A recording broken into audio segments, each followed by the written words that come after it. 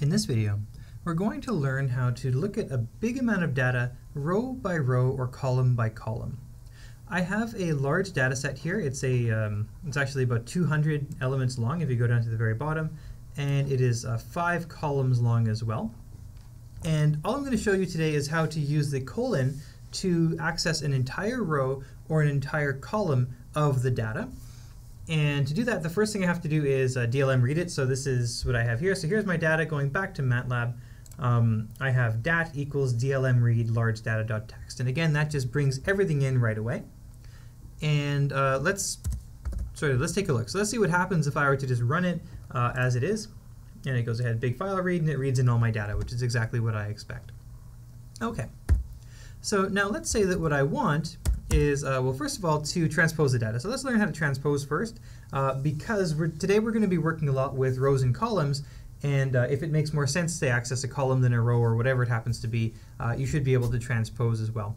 So if you remember in linear algebra, transposition was just to take the columns and the rows and swap them, or basically put the matrix on its side.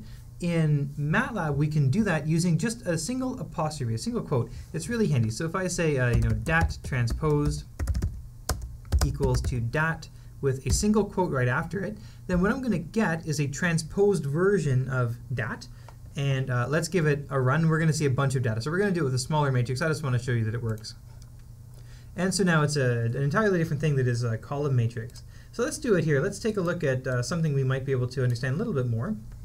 I'm going to clear my screen.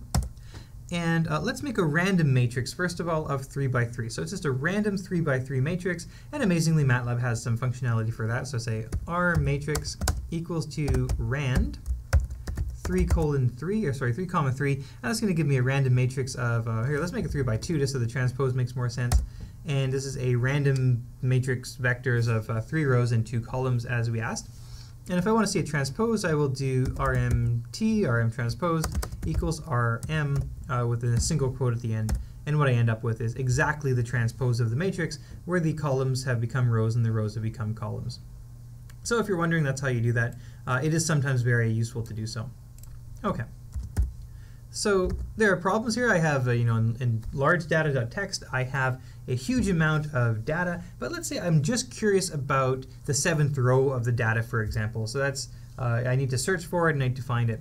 In order to get that out of MATLAB, I use the colon operator as appropriate. And watch how I do that. So I say, dat 7th, perhaps, equals to, and I want the 7th row of the data and every single column in that data. So how we will write that is dat 7, because the row will come first, so I'm specifying 7th row, comma, all is how we're going to read that, which is a colon. So the colon does a lot in MATLAB. It's very context specific. And what this says is give me the 7th row, all of the columns, and let's run that. And what we're going to see is dat 7th. Let's go back to our original data. And if we take a look, the 7th row starts with 0.93983, which is what we have here. MATLAB is rounding at the moment, and all the way down to 0.41-ish, and we get 0.41-ish there. So this is great. We can access this, and then this is just a vector. We can do a bunch of stuff to it. So let's say I want to sum all the values in the 3rd column, for example. I might say, sum of 3rd equals to sum of dat. Now, a column is accessed the opposite way, so it's all of the rows, comma, 3 for the 3rd column. And we can go ahead and run that. And you can trust me, that's what the sum is, or you can compute it on your own, but that's how MATLAB is accessing. In this case, we're looking at the 7th row and all the columns, and in this case, we're looking at the 3rd column, all the rows. Now, as before, we can access individual elements. Remember, it is just a vector, so this colon here says give me anything you want. But let's say I just want from element 2 to element number 10. I can specify that as well, and this goes back to what we did in the last video. So let's call it, I guess, restricted 3rd, and that's going to become dat from element 2 to 10, 3. And so I can give it any index vectors I want, anything like that. I can do that. And I can even specify here if I really wanted to. Let's say I want 3 to 4. So I want a 3 to the 4th column and 2 to 10th row, and what that's going to give me is a matrix, which, as we can expect, is going to be pretty big, but this is what I'm ending up with. So this is how we might access this, and using things like sum or mean or whatever it is, whenever you restrict to a particular row or column, you basically get a vector back out again. So anything you can do to vectors, you can do to these restricted versions. Sometimes, and normally, honestly, if I'm going to be doing this, what I like to do is what I did here on line 7, which is to store this in some new variable. So let's say that, sorry, line 5, so dat 7th equals to data at 7th row all, and then maybe if I want the sum of that, I would say sum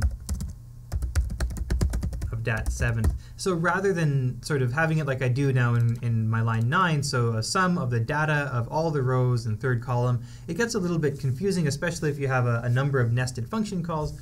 And so what I would like to do there is to store it as a different variable and access it there and work with it there. You don't have to. I just find it a lot easier to organize my code. And that is how you access everything you might need to in MATLAB. If you have some really clever ways of accessing the vectors, you can do some pretty amazing things with vectorized code.